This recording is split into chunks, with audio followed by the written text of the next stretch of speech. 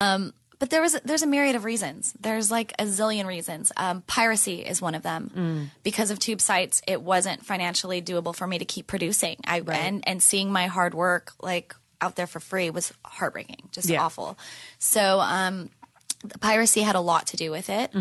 I also felt that a lot of the industry was going in a direction that I wasn't quite into. I saw a lot of girls doing a lot of things on the side, escorting, privates, those kinds of things, and, you know, agencies possibly being involved with that stuff. And and I was just like, I don't want to be a part of this. This isn't what I signed up for. Granted, I don't think there's anything wrong with any kind of sex work. I think to each your own.